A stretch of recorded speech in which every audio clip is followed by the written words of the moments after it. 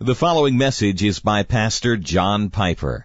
More information from Desiring God Ministries is available at www.desiringgod.org.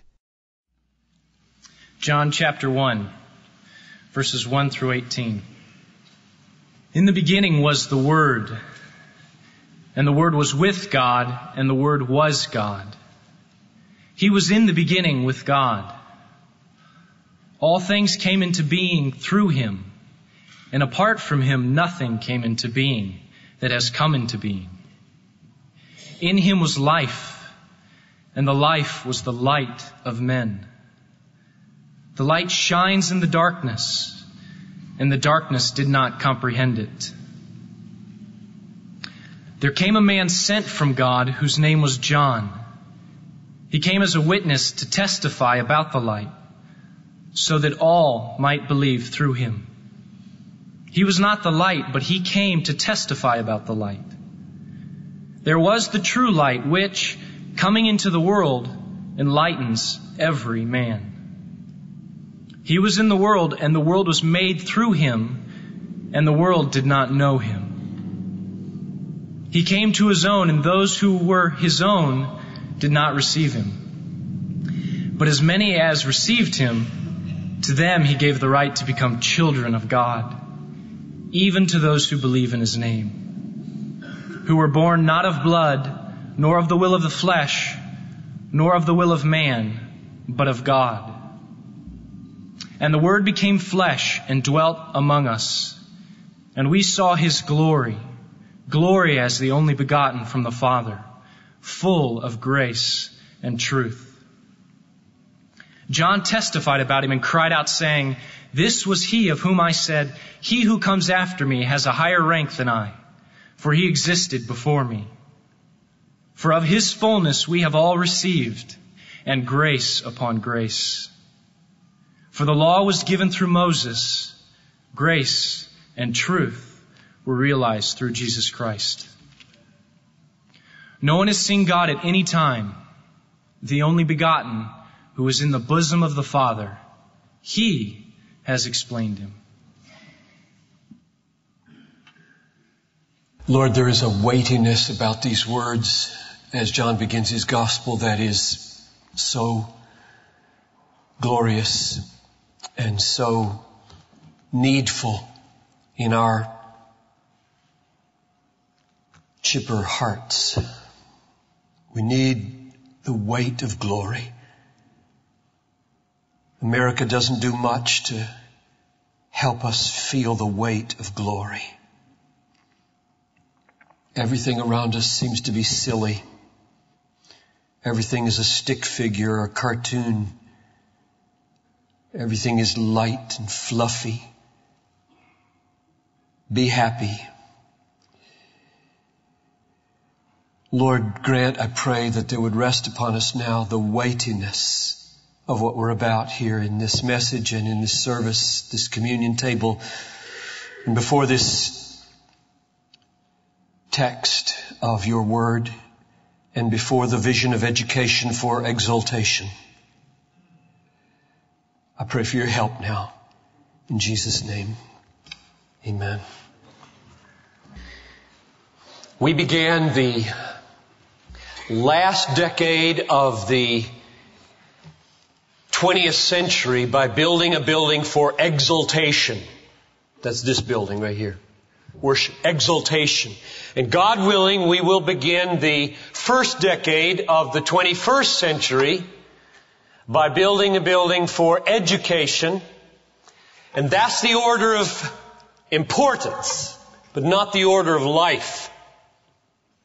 I say the order of importance. First, exultation, and education second in importance. The most important thing in the world for humans is that they exult in God. And as a means to that end, subordinately, it is also important that they be educated about God. But the order of preeminence is first exaltation, then education. In importance. in preeminence. But that's not the order of life. The order of life goes like this. True education precedes true exaltation. Learning truth precedes loving truth. Right reflection about God precedes right affections for God. Seeing the glory of Christ precedes savoring the glory of Christ. Good theology precedes great doxology. That's the order of life. So, on that little bookmark, you will notice when it says in that little banner around the tree, education for exaltation, the little word for is out there significantly. We will teach our children and our youth and each other and anybody who will listen for a reason, in order to bring something about. Education is never an end in itself. Ever. Or it gets rotten, like the Dead Sea gets rotten because it's an end in itself. No fish live in the Dead Sea. And no souls flourish in education when it's an end in itself. It's moving towards something, and we say it is moving toward exaltation. Last week, in God. So let me rehearse last week for just a minute. A lot of you weren't here. This is an 11-part series on education for exaltation. And as I contemplated, where do you begin a series like this?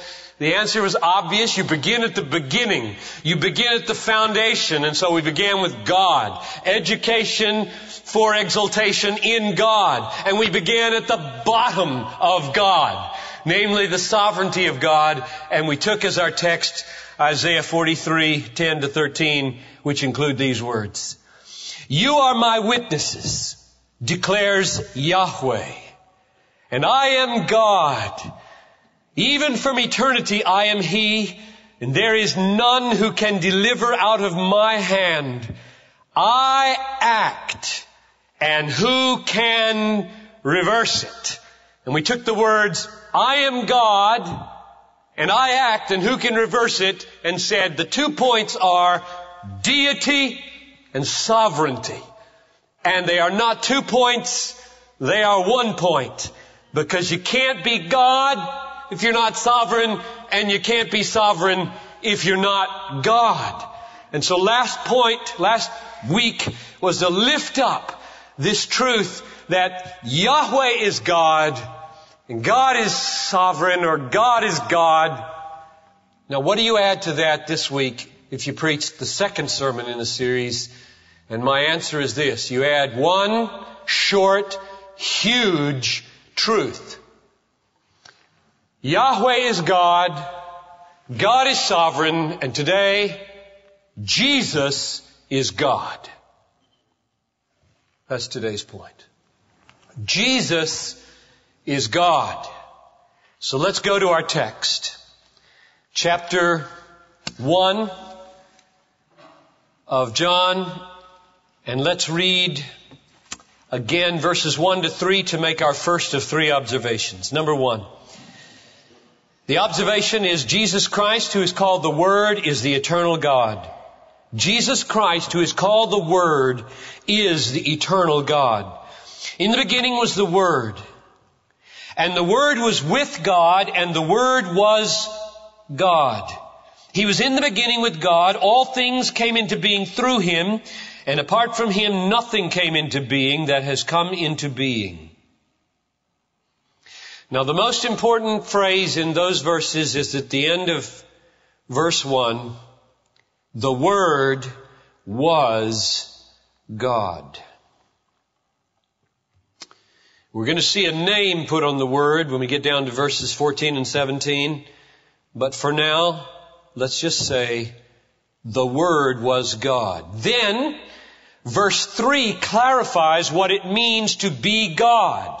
What does it mean for the Word to be God? And verse 3 says, all things came into being through Him. Apart from Him, as if to clarify that first sentence and make sure we didn't miss it, all things came into being through Him. And apart from Him, nothing came into being that has come into being. In other words, He didn't come into being. All things that came into being through Him. Therefore, He did not come into being. Therefore, He is God. That which has always been is God. That which came into being is not God. All that came into being through the Word of God. Therefore, the Word of God did not come into being. Therefore, the Word is God. But it also says the Word was with God. So the Word is not the Father. Will be made clear in the subsequent verses. The Word is not the Father. The Word is the Son. And so we have at least two pieces of this grand doctrine of the Trinity before us. The Word is God, and the Word is not the Father. And so you don't have much left to add. Sometimes people will say, well, the word Trinity doesn't occur in the Bible. Well, that's true. But we're talking reality here. And a little reflection on John 1:1-3 does not take a rocket scientist to figure out that if the Word is God, because everything that came into being through Him, and He is with God, then you have the Word who is God, and you have that with whom He was, who is God, and two of the persons stand forth as the Trinity. The Holy Spirit comes later. That's the first observation. Jesus Christ, who is called the Word, is the eternal God. Observation number 2. The Word became flesh. That is, God was united with a human nature in one person and was truly man and truly God as the man Christ Jesus in history. The Word became flesh. I get this from verse 14 and 17. The Word became flesh and dwelt among us. And we saw His glory, glory as the only begotten from the Father, full of grace and truth. And then verse 17 puts the name on it.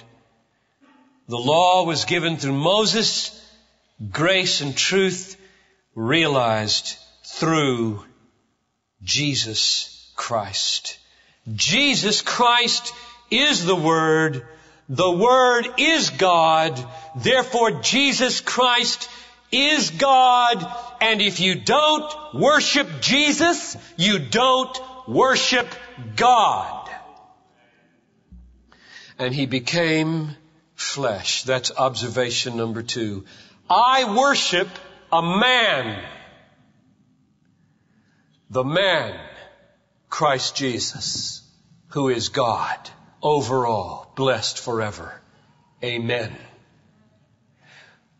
Observation number 3.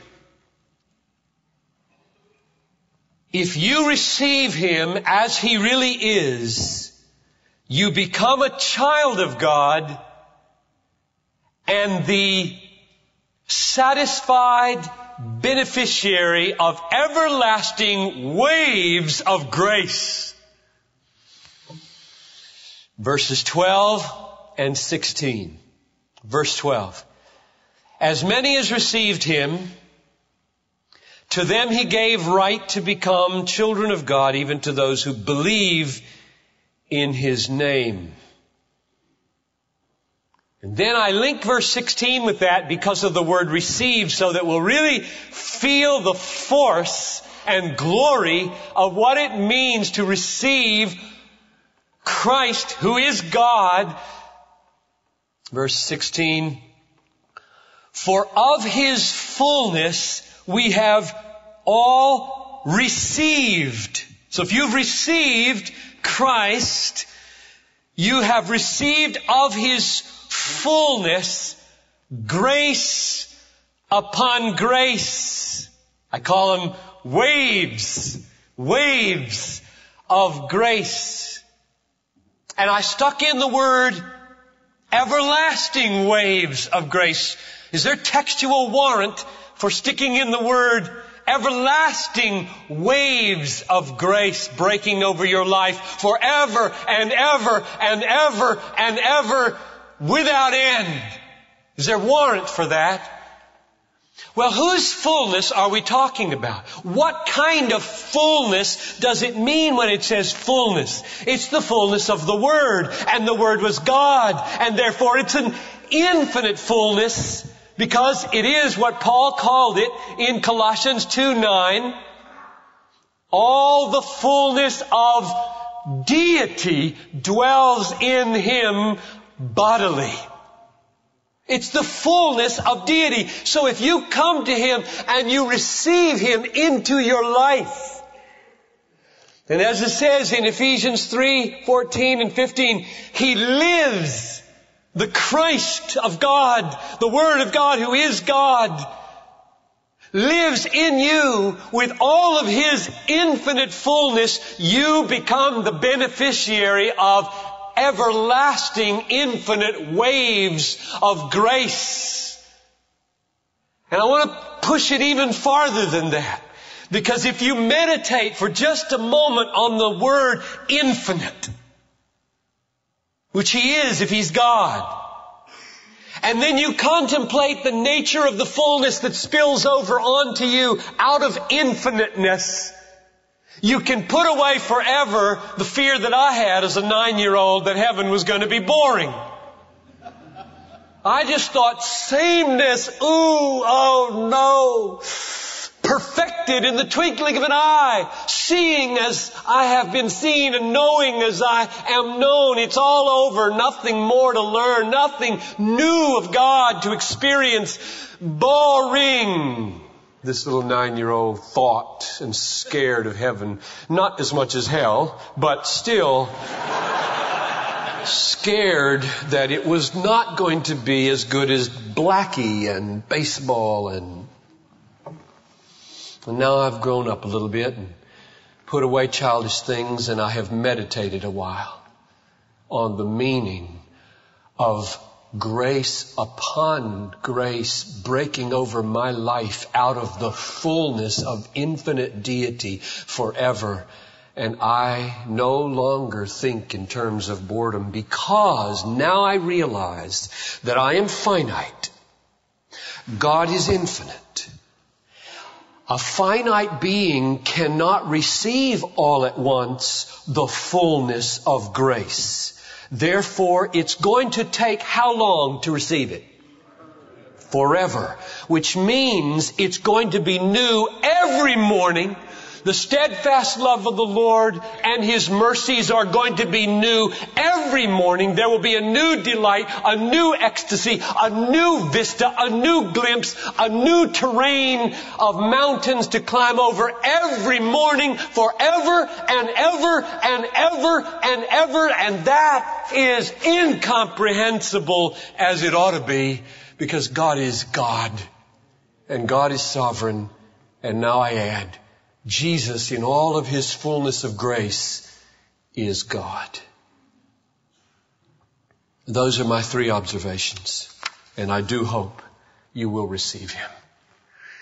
Now, next week, I'm going to talk about why he came, and the most important event in history, the cross.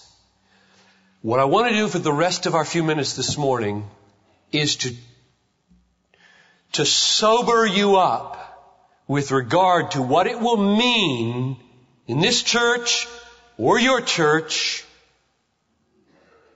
if you take seriously what I have just said, preach it, teach it to your children, to your youth, and say it in a multicultural, pluralistic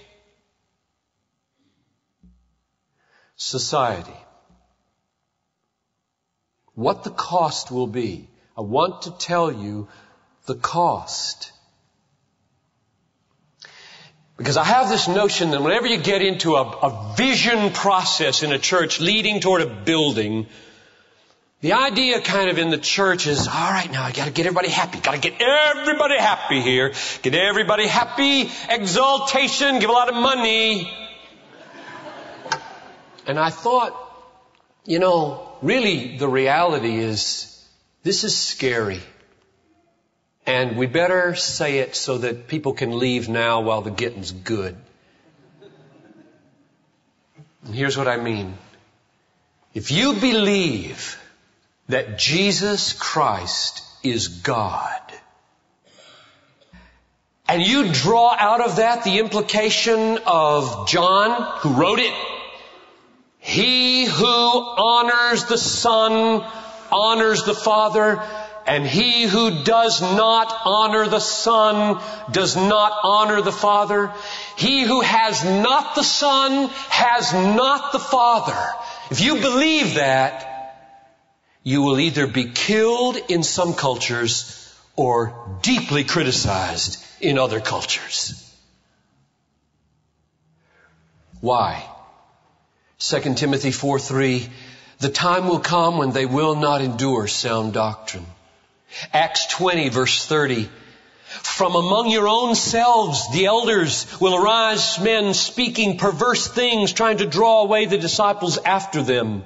1 John 4:1 and 2, beloved, don't believe every spirit that gone out into the world. Test the spirits. By this we know the Spirit of God. Every spirit that confesses that Jesus Christ has come in the flesh is from God. In other words, as soon as you begin to announce that Jesus is God, and not to have Jesus is not to have God, and not to honor Him as God is not to honor God, a cleavage happens in the world, and often in churches. And the price will be very high in our culture. Not just if you go and say it in Saudi Arabia, but if you say it here. I'll give you an illustration. And I do this mainly to heighten the stakes of those who will be around in education for exultation. So I could wish, oh how I could wish we could move always directly from education to exultation. Oh, wouldn't that be great? Without the intervening disputation, controversy. Why is it that we have to move from education often through the shark-infested waters of disputation on the way to exultation? Because it can become so easily perceived that on the way what you really love is disputation. It's not what we love. I long for the day when this will be gone. It'll be over. There will be no disputation, no controversy, no arguments, no heresies, no false teaching in heaven. I'll be corrected, everybody will be fixed, and we will be one mind completely, and there will be exultation and learning and exultation and learning and exultation forever and ever with no intervening step of controversy. But here, it won't happen. And if you try to make it happen, if you say, I'm not going to be a part of that, our church is just going to go straight from education to exultation, and we're not going to be a part of controversies, you may last one generation or two. It's cheap to let everybody else do the dirty work. and preserve the precious truth on which you stand. And it won't last. It won't last. Every one of Paul's letters is called forth by disputation. We wouldn't even have a New Testament if people acted that way. So here's my illustration. Last September, as most of you know, the Southern Baptists called for prayer that Jewish people would believe in Jesus as their Messiah and be saved. And did that ever hit the fan? Editorials in all the leading newspapers, controversy everywhere. So I, in response to the lead editorial in the Tribune, wrote a counterpoint for the Tribune, never dreaming they'd publish it, because they never have published any letter I've written in 25 years. And they published it. Every word of it. So let me read one of the paragraphs.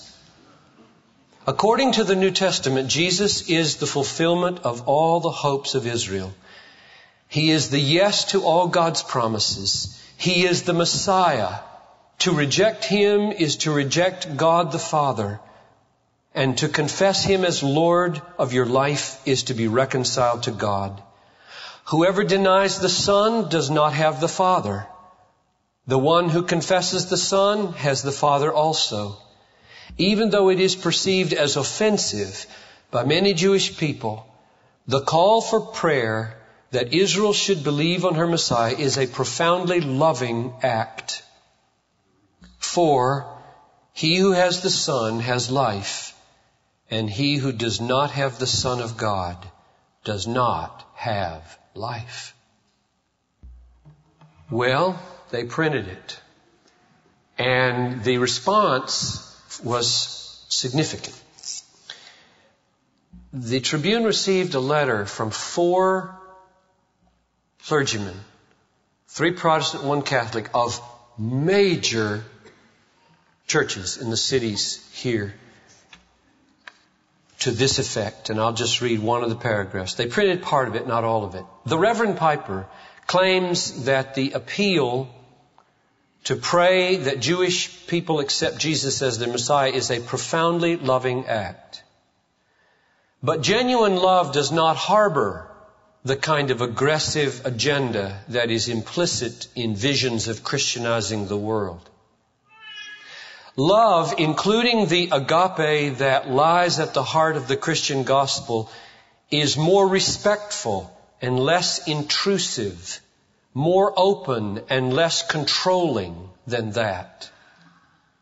Unfortunately, arrogant is the right word to describe any attempts at proselytizing.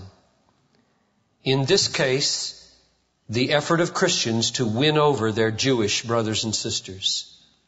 Thoughtful Christians will dissociate themselves from any such effort. Close quote. Now, the saddest thing about that quote is not that it puts you and me, at least if you were among the ameners so far, not that it puts you and me in the category of unthinking, unloving, and arrogant. Those 3 words. You are unthinking because thoughtful Christians dissociate themselves from churches like this. And you are unloving because love doesn't harbor that kind of Christianizing agenda. And you are arrogant because that's the only word that can describe proselytizing efforts that tries to win Jews to be Christians. So you're unloving, and you're arrogant, and you're unthinking. Now, the saddest thing is not that that's true. We can handle that. That's good for us, probably. To hear criticism, to search our hearts, to see whether these things are so, to humble ourselves, to test all things. That's okay. We can handle that. The saddest thing is that These are 4 shepherds of 4 huge churches leading Christian congregations away from the uniqueness of Jesus as essential for salvation. That's the sad thing. And they're all over the country. So let's be very clear as we move towards education for exaltation. We love exaltation, do we not? I love worship.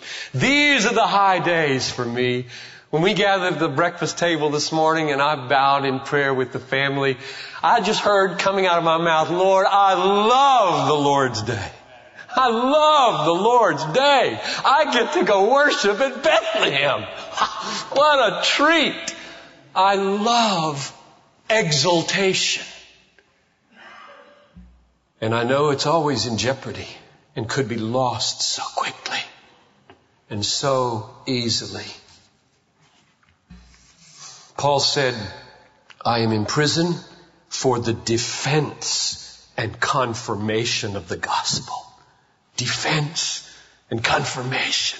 Not just celebration. Defense and confirmation of the gospel. So God is sovereign, we said. Now Jesus is God.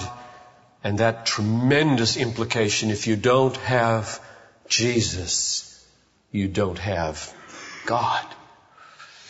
So in the coming weeks, as you see this little brown thing in your Bible, and you see education for exaltation, and you remember this sermon, not just education for exaltation in God, but education for exaltation in Jesus, who is God.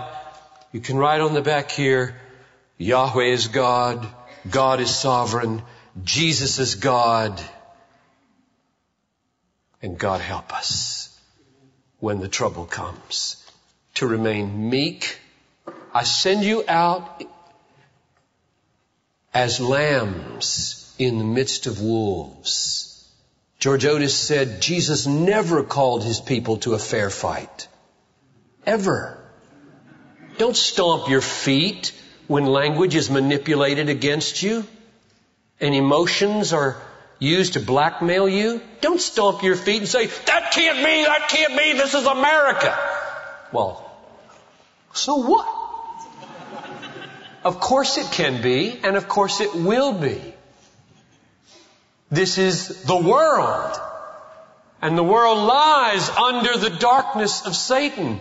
And our own flesh is cropping up all the time with false ideas and rebellion. So we add, God, help us. One last word from John Owen. So helpful. I love John Owen. I love lots of people. They help me so much. Oh my. Most of them are dead.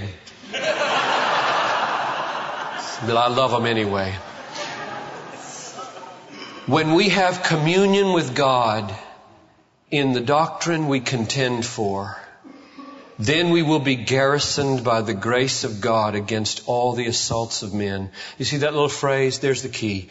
When we have communion with God in the doctrine we contend for.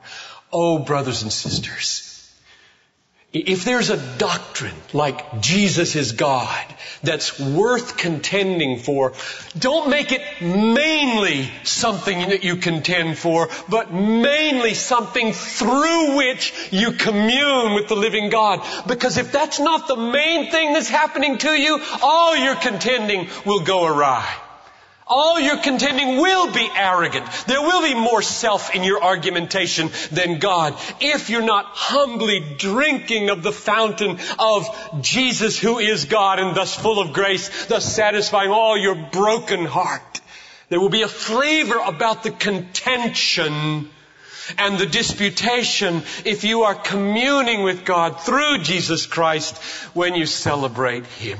And by all means, let us celebrate Him. Let me remind you of how right Charles Wesley got it. Oh, for 1,000 tongues to sing my great Redeemer's praise, the glories of my what? God. That's no accident that he said God. My Redeemer is my God. My gracious Master and my what? God. I'll be here at the front to pray with any of you who'd like to pray. You're dismissed. Thank you for listening to this message by John Piper, pastor for preaching at Bethlehem Baptist Church in Minneapolis, Minnesota. Feel free to make copies of this message to give to others, but please do not charge for those copies or alter the content in any way without permission. We invite you to visit Desiring God online at www.desiringgod.org. There you'll find hundreds of sermons, articles, radio broadcasts, and much more, all available to you at no charge. Our online store carries all of Pastor John's books, audio, and video resources. You can also stay up to date on what's new at Desiring God. Again, our website is www.desiringgod.org. Or call us toll-free at 1-888-346-4700. Our mailing address is Desiring God, 2601 East Franklin Avenue, Minneapolis, Minnesota, 55406. Desiring God exists to help you make God your treasure, because God is most glorified in us when we are most satisfied in Him.